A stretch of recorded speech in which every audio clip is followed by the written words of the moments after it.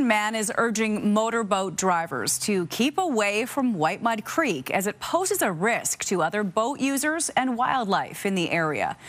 Miriam Valdes-Carletti has more tonight on what the nature enthusiast has to say. Whitemud Creek is one of Wayne Oak's favorite places. The nature photographer enjoys the quiet while watching wildlife go by.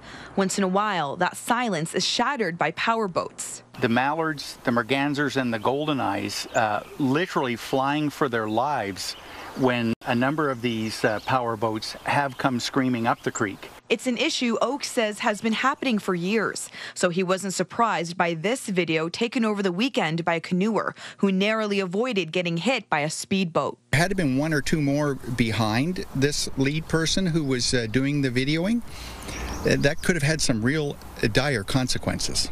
Shocked, quite frankly, that someone would run a powerboat up that creek at that speed without regard for any other thing. I was really surprised at that. City Councillor Tim Cartmel says Whitemud Creek is a wildlife corridor and needs to be respected. So you don't know what is nested in there, and I'm not a nature expert. I just know stupid when I see it, and that was pretty stupid.